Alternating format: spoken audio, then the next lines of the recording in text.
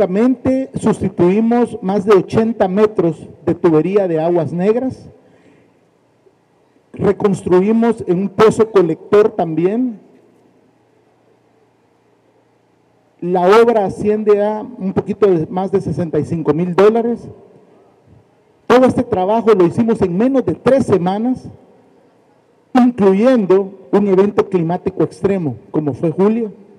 Y la articulación de este trabajo no hubiese sido posible sin el apoyo de la Alcaldía Municipal de Soyapango y la cuadrilla de ANDA de saneamiento, quienes en turnos rotativos, sin descansar, pudimos completar la obra. La conectividad de esta arteria se restablece gradualmente a partir de este momento. ¿Y por qué cambiamos la tubería?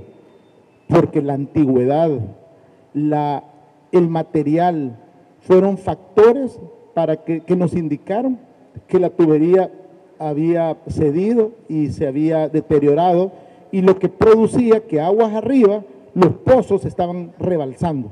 Y fue ese el indicativo, fue esa la trazabilidad que seguimos para identificar que el problema era complejo.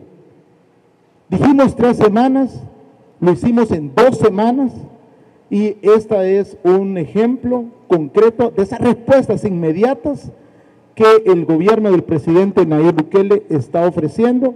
Y por supuesto, este es un ejemplo de cómo ANDA está transformando sus operaciones, su día a día, para transformar esa institución en una institución más eficiente y cercana a la población.